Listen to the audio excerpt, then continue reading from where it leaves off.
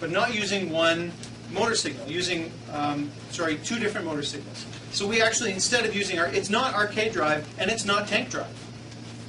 Right? Instead we used, and let me just stop this to show you. Instead we used, again I'm going to go to the robotics library, robot drive, advanced motor control, set speed. Okay? So you see you've got some advanced functions that allow you to directly set the speed of a motor.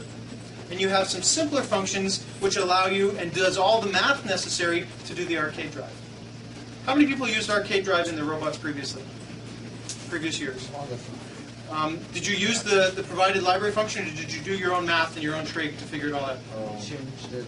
Okay. So let's say, for example, you don't like the way this arcade drive works. You want to do your own math, you want to do your own trig, do your own calculations. You can do that. You can create your own sub-VI which calculates and does it however you like. But this is where I'm going to give you a very important warning. I would not modify the tank drive VI. I'm going to open up the tank drive VI and let's just take a quick look at it. So this is the tank drive VI. Let's not try and understand it. Okay? You're welcome to, and I invite you to, and it's not that complicated. But what I do want to say is don't change it. Because what will happen is, and I wouldn't be surprised if this happens a couple times, that there will be updated libraries provided by National Instruments and provided by FIRST. This VI is in one of the library sections. So if you update your library, this VI is going to be overwritten.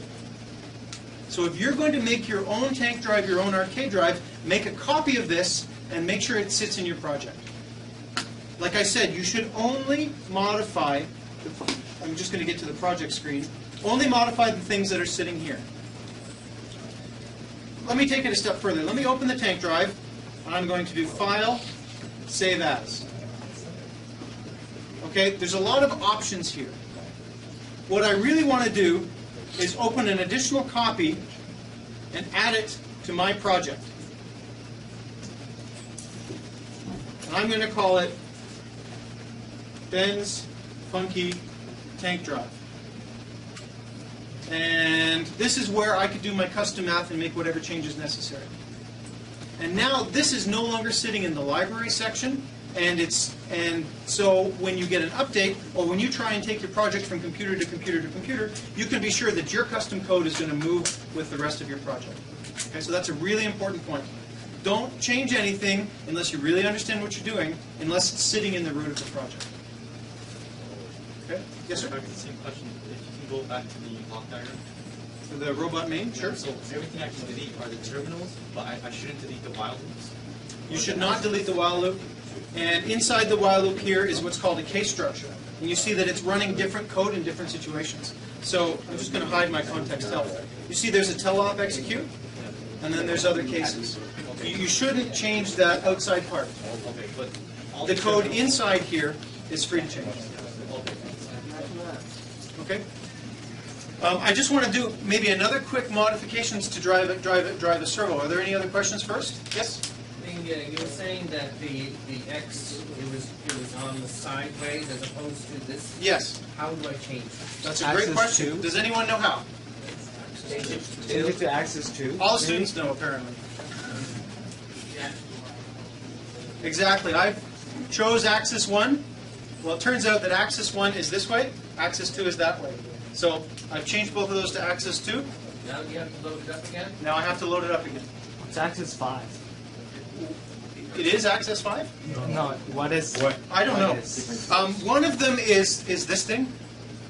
That's 3. If you get, I don't know what the other one is. If you get a Logitech pad that has 2 analogs, analog 1 is 1 and 2, analog 2 is 3 and 4, and then there's a touchpad that's 5 and 6. There you go. So you may have noticed that there are 6 axes there, and so you have access to all those buttons if you want to use one controller. And you have a really talented driver who can do it all with. I don't know. I don't have that manual dexterity anymore. I don't know. There's different USB input devices that map to those different axes. Okay, so now if you see I'm pushing forward, if I go side to side, it makes no difference. Okay? Great question. Thank you. So this is pretty typical that... Ben, we had another question. Yes, sir. How do you add comments? How do you add comments? Excellent question.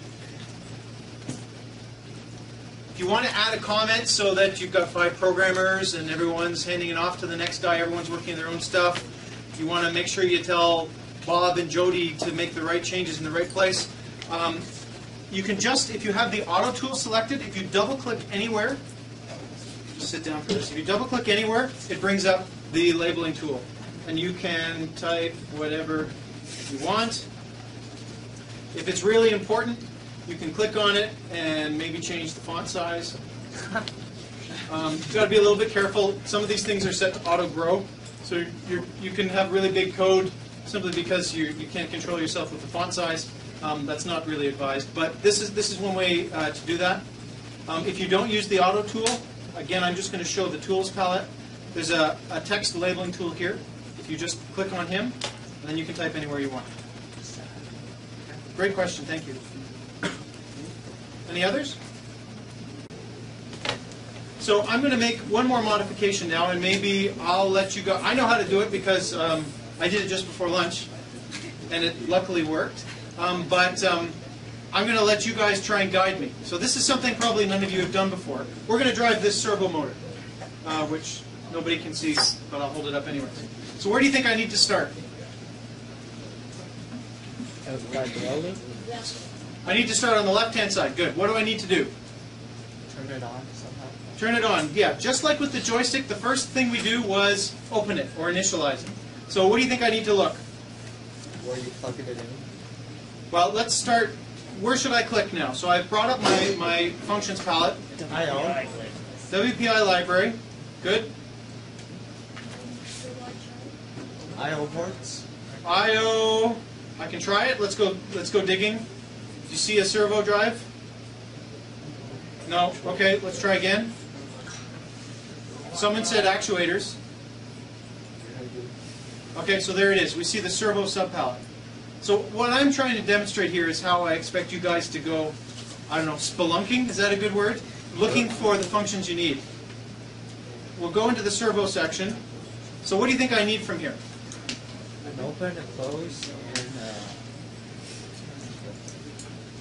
So we'll start with open. Close is a good idea. Where should the close go? At the end, so like here? No? Okay, good. Just making sure. All right, and let's do 2 things. Let's read the angle, and let's also set the angle. So what do you think I need in order to do that? Get angle. Get angle. So where should it go? the outside. Out here? Inside the case. Inside the case. Inside the while loop, because we want it to run over and over again. Get angle, and what was the other thing I said? Set angle. Set angle. Okay. So what do you think I do next? Warm them up. Get the connected input. Exactly. We need to connect an input. So I don't know. None of us have used this servo thing before. We just kind of want to get it working. So let's try and figure it out. So where should I start? Top pink thing. You go to the control panel.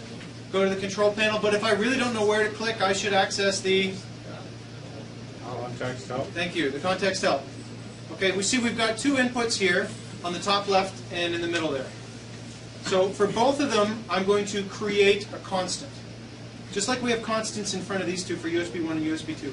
So the way to do that is you hover over the terminal, you right-click, you say Create Constant. And that will, it's a good way to do it because you'll notice these are all kind of funny data types. They're not really numbers. They're not really strings. They're called enumerated data types. And they've been specifically created so that each type of function has the right type of inputs. Like the joystick had USB 1 to 4. There's no USB 5, there's no COM port, there's no IP address. It's specifically created for USB ports. So the same thing for the servo input. So we've got 2 choices for the I/O module, slot 4 or slot 6. I happen to know that this guy's set up with slot 4, so I'm going to choose that. And again, the second one, we're going to right-click on the terminal, create constant. And now I get to choose which PWM output I'm going to use. Is it 3? 3. 3? Okay. So we're going to use PWM3 because we know that's where it's been hooked up. Well, you guys knew. I didn't. Okay, so next, what do we have to hook up?